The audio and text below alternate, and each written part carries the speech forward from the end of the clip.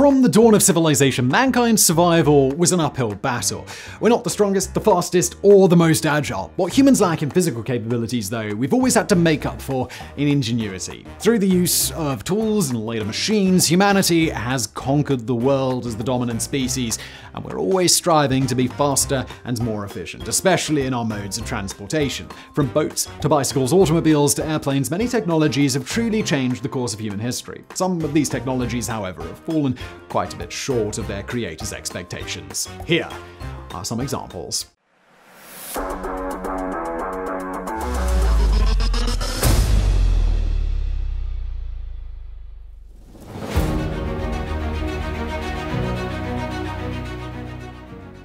Bicycles are great, but are two wheels really necessary? Well, the answer, it turns out, is yeah.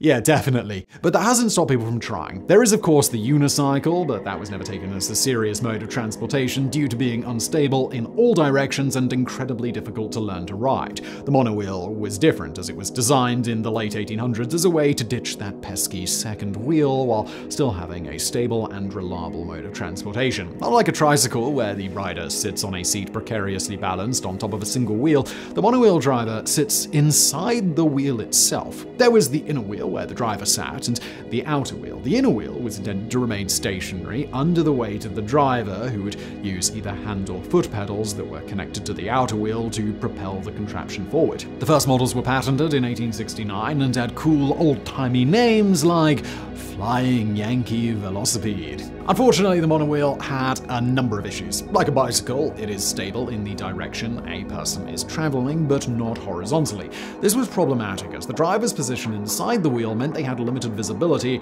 without leaning to the side. The monowheel was heavy enough that their lean wouldn't necessarily cause it to topple over, but it did decrease stability and could become uncomfortable quickly. Another major problem was steering. Without any additional wheels, changing direction was a difficult proposition that relied heavily on the driver leaning, which, of course, had the potential stability issues. All of that might have been forgiven, however, were it not for the monowheel's other fatal design flaw. That was a little something the inventors referred to as gerbling. If a driver were to accelerate or brake too quickly, the inner wheel that was only anchored by their weight would wind up spinning inside the outer wheel like a gerbil that stopped running on an exercise wheel. While that may be hilarious to spectators, it's undoubtedly both dangerous and, well, just unpleasant for the driver. Despite all of these flaws, the fascination with monowheels has never gone away, even if they never took off. In the 1930s, companies began making motorized monowheels with very limited commercial success. Over the decades, they've been tried and tried again, but nothing ever sticks. There are companies manufacturing small numbers of monowheels, but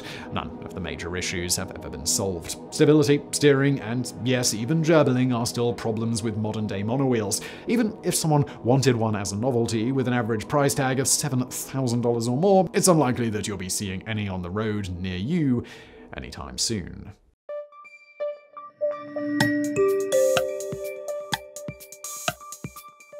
Have you ever wanted to drive down to the ocean for a quick cruise around the harbor but couldn't be bothered getting out of your car? Well, then amphibious cars are the vehicle for you. The Volkswagen Schwimmwagen was first produced in 1941 for use in World War II, but they were designed exclusively for the military. It wasn't until 1961 that Hans Trippel would launch his Amphicar for commercial use. The Amphicar was the most mass-produced amphibious car available to the public, though there were only 3,878 total cars produced. Of those, just over 3,000 were imported to the United States, where the extravagant vehicle was most popular. The Amphicar was a stylish convertible, suitable both for driving on roads and in the water. It had immediate commercial success in the US, and President Johnson was a huge fan of pranking unsuspected visitors to his Texas ranch by driving them in his convertible into the lake. It seemed like the truly all-terrain vehicle was going to be the way of the future, at least until flying cars gave consumers domain over not just land and sea, but also the air. Despite the massive initial popularity, the fad would end before the 1960s would. Your first instinct might be that the car was doomed by being an overly expensive luxury vehicle, but at $2,800, around $20,000 today, the Amphicar was a perfectly average-priced car. What sealed the fate of amphibious cars was that the dream was much more appealing than the reality. The Amphicar was functional as both a car and a boat, but its performance was pretty mediocre in both regards. It was fine, but contemporary cars and boats both drove better, and it was also extremely high maintenance. Anytime the car went into the water, there were 13 parts on the car that needed to be greased afterwards, one of which involved removing the back seat of the car. If it was driven in the ocean, it would need to be thoroughly cleaned to remove any remnants of corrosive salt water from the car. After the initial popularity from the shock and awe of such a novel vehicle died down, marketing and consumer confusion became a bit of a concern as well. Was this a car? Or was it a boat? Neither consumers nor the marketing team could answer that question, nor who their target demographic should be. Even once people had the vehicles, taking an Amphicar for a spin on the water was just not as easy as one might think. The car had to be driven directly into the water, but most bodies of waters don't have ramps or access roads leading directly to the shoreline. Though the novelty was beginning to lose out to practicality, the ultimate defeat of the Amphicar came at the hands of the US government. In 1968, the Department of Transportation enacted new emission standards that the Amphicar did not meet, meaning the company was no longer able to sell their vehicles in the US. It's unlikely that amphibious cars were going to continue to see success as it was, but this sealed the deal. Of the nearly 4,000 Amphicars created, less than 400 are still known to exist.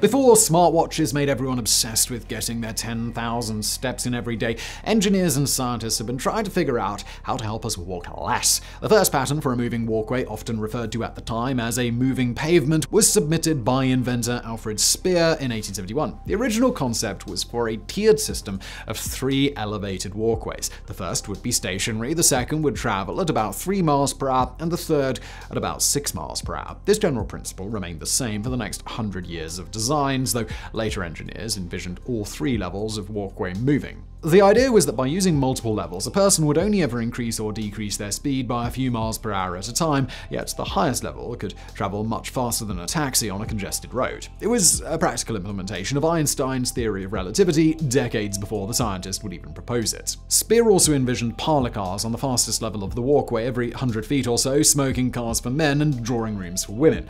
None of the versions ever built included these cars, instead replacing them with benches. Though originally planned to appear at the 1889 Paris World's Fair, the first moving walkway would not appear until the 1893 Chicago World's Fair. It was an interesting novelty, but it was unreliable and frequently broke down. At the 1900 Paris Expedition, there was a much more reliable version built. Thomas Edison sent one of his producers to Paris to film the contraption, footage of which is available on YouTube.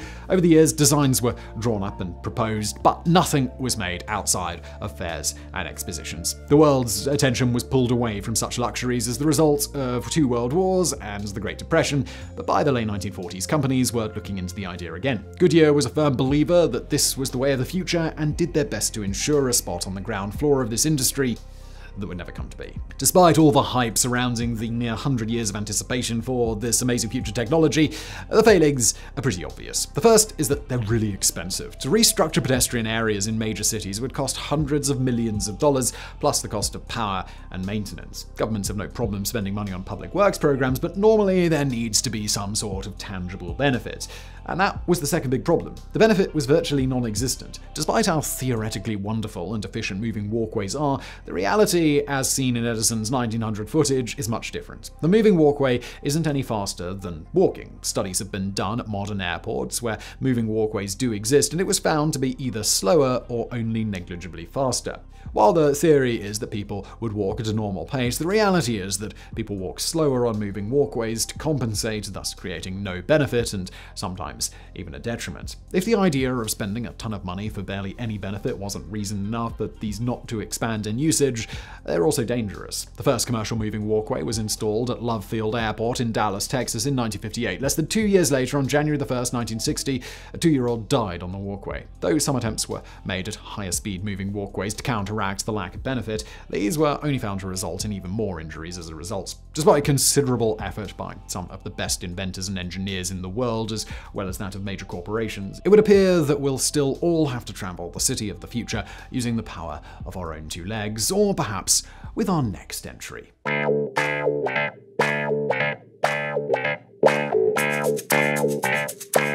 If you're old enough to remember the late 1990s, well, you'll probably remember this incredible marketing campaign. Inventor Dean Carman had built a machine that was going to change the face of the world and modern transportation as we know it. Carman was already a successful businessman and inventor, so he should have known better than to make such bold claims. Advertised predominantly under the codename of IT, but also using the codename Ginger, this revolutionary technology was going to change how cities were structured and transform everyone's daily life for the better. A book was written about the launch of the new technology, and excerpts of the book were leaked before the launch, featuring quotes from Steve Jobs and Jeff Bezos praising how brilliant and revolutionary this new product was. Bezos was actually much more negative about the product overall, but out-of-context quotes were cherry-picked to make it sound like a ringing endorsement. With such high-profile endorsements and the project wrapped in total secrecy, the media was left to their own devices as they hyped the invention, of which they had no more knowledge than the general public, to levels that it could never possibly live up to. Finally, on December 3rd, 2001,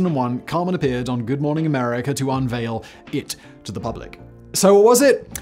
Well, it was the Segway. One look at this device was instantly enough to kill the enormous amount of hype that had been built up around it. The fabled IT was a 100-pound motorized scooter with a $5,000 price tag, the cost of a decent used car at the time. Given the choice between a car and an awkward, bulky motorized scooter that provided no protection from the elements, could only travel 12.5 miles per hour, and made you look fat and lazy, was no choice at all for the average American. That last part may sound harsh, but American pedestrians were rather unilaterally vocal towards Segway riders about how lazy they were. The idea that infrastructure and city design was going to change for these devices is fairly laughable by today's standards, but also is something that could have been anticipated. The average city council is still in the middle of a 30-year debate over whether or not to add a bike lane to major roads, and bicycles have been around for over 200 years. It would be a long time before any city was ready to make changes to accommodate the Segway. And until then, where were you even supposed to ride a Segway? On the sidewalk